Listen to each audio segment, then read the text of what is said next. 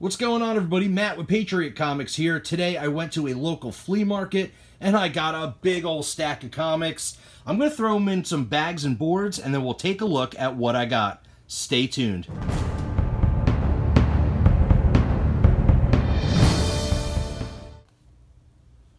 Alright, so like I said, I went to my local flea market and there was one vendor there. He was a young guy and all he had was a short box of comics. He had other stuff for sale, kind of random junk, but he had one short box. So really not a lot of comics, but they were pretty cool and I found some great books. He had a lot of #1 issues from like the 90s, some Image books, mostly Marvel and Image, not much DC, but he had a few DCs that are pretty awesome that I got.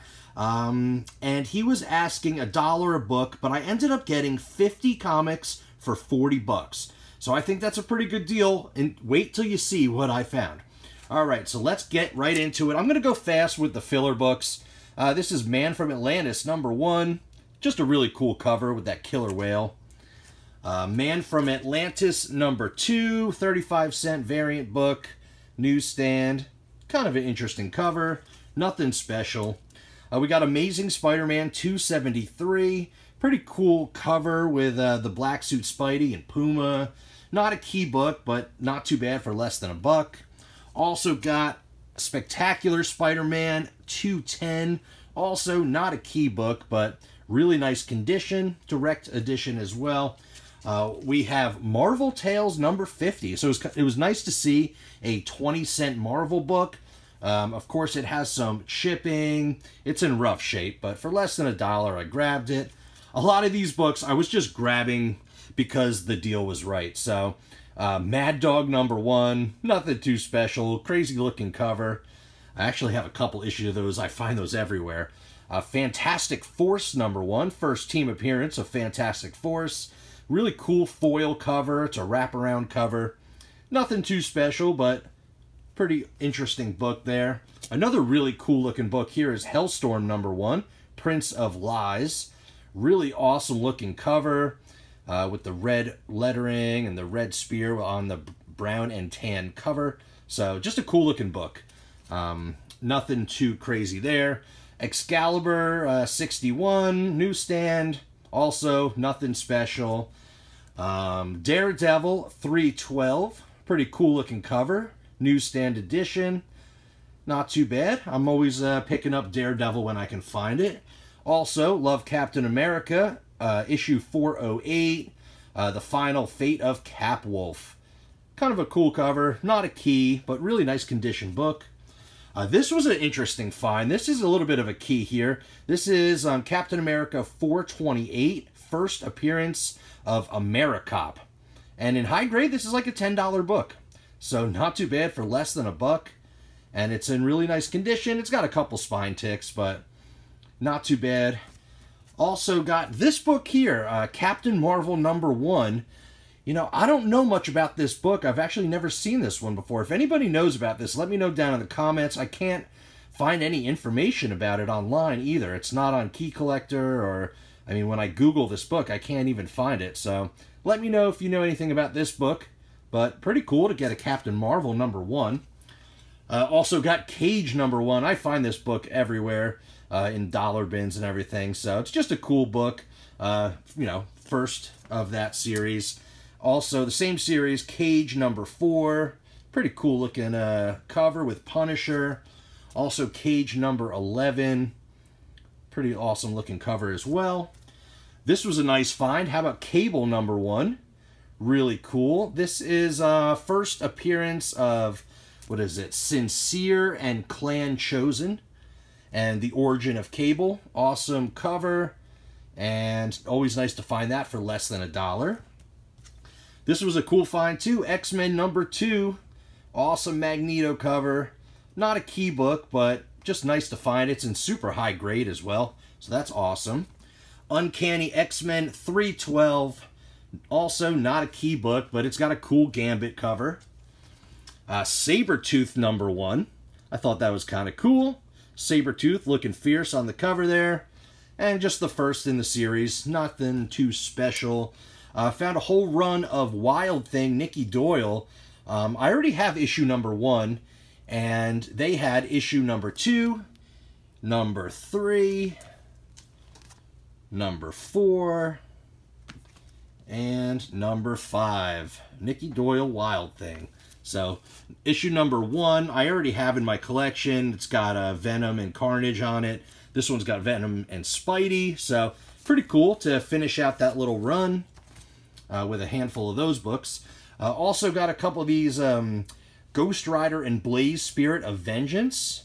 I didn't even realize, but this one has a big tear on the front, or color pull, whatever you want to call that. Issue number 3, nothing too special. This one's not a key, but man, I love this cover. Look at Venom. Such an awesome piece of art there. Venom hanging from the ceiling, dripping, holding the flaming skull. Such an awesome cover. I love that one. It's kind of hard to see with the inside the bag, but that is just so cool. Spirit of Vengeance number 7. Nothing too special. And then this was Spirit of Vengeance number 9, and this is actually a key book. This is the first appearance of Michael Badalino as Vengeance. So this is actually like a, I believe like a $10 or $12 book, and it's in really nice high grade, so not too bad at all. That was a cool find. And really awesome Ghost Rider cover here, issue number 5 with Punisher. It's got the gold foil trade dress. Not a key book, but just an awesome Punisher and Ghost Rider cover. So I was excited about that one. Silver Surfer number 84. Nothing too crazy, just another Silver Surfer book. And Punisher 89. Cool cover, not a key. Just another Punisher for my collection.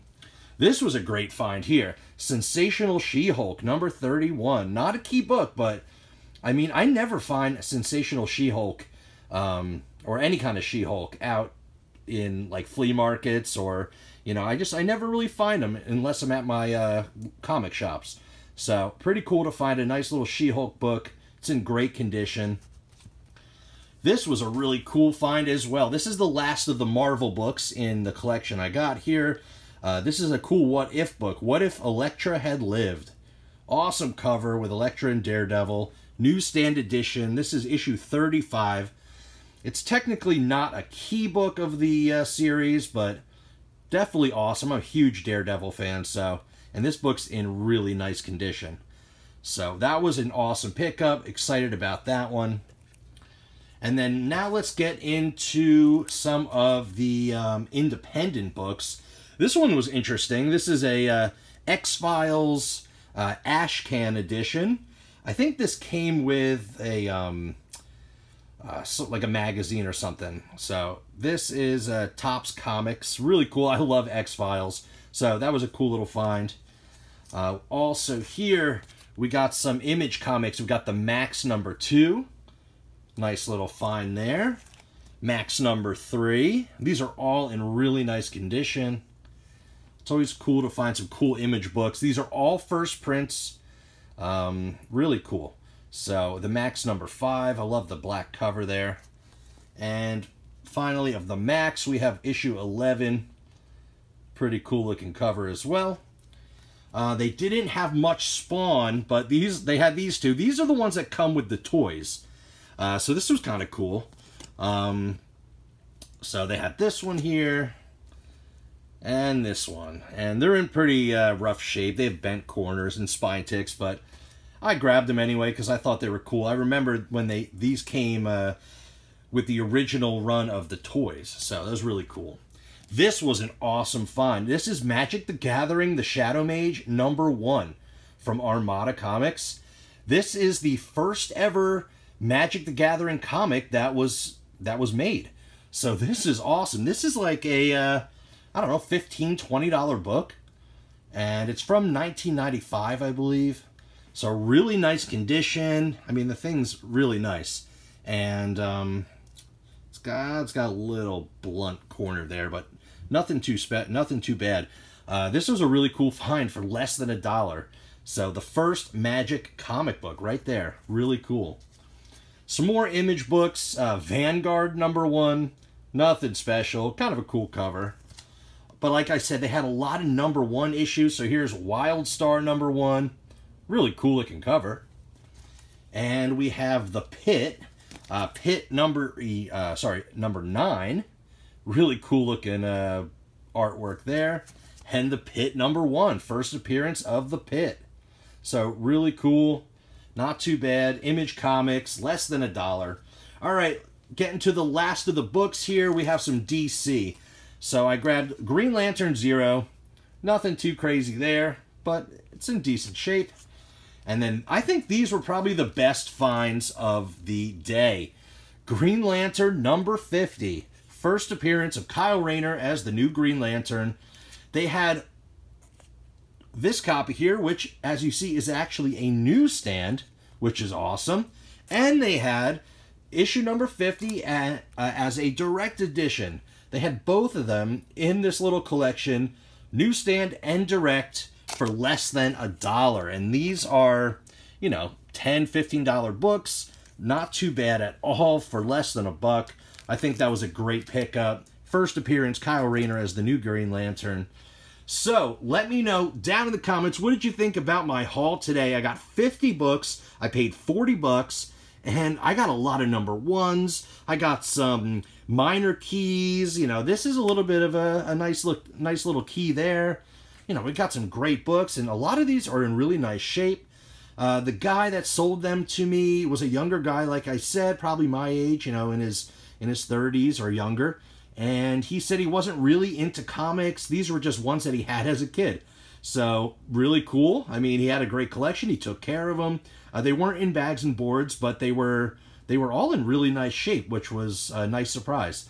So, I grabbed them. I think that I got a pretty good deal, paying about 80 cents a book or so. So let me know down in the comments, what do you think? I hope you enjoyed today's video. Smash that like button if you enjoyed what you saw. Subscribe to the channel. Ring the notification bell. And as always, I'll see you on the next one.